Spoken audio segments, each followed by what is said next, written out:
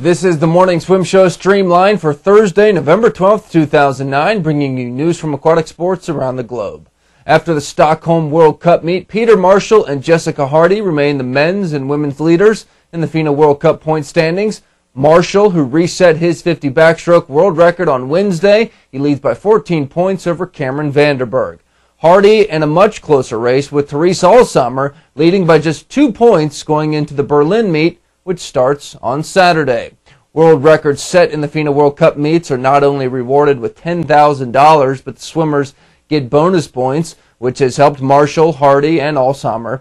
And Zhao Jing, who set 3 world records in Stockholm alone, she's only participated in that one meet so far, has the 3rd highest point total among the women with 76. NCAA All-American swimmer Jordan Anderson has been named as a finalist for the prestigious Rhodes Scholarship, which could give him the opportunity to do graduate work at Oxford University in the UK. Anderson is studying pre-dentistry at Auburn and was a part of the Tigers' 400 medley relay that won the NCAA title last March. Anderson will participate in a series of interviews next week, and the scholarship recipients will be named shortly thereafter. And that's the news for today. I'm Peter Bush, reminding you to keep your head down at the finish.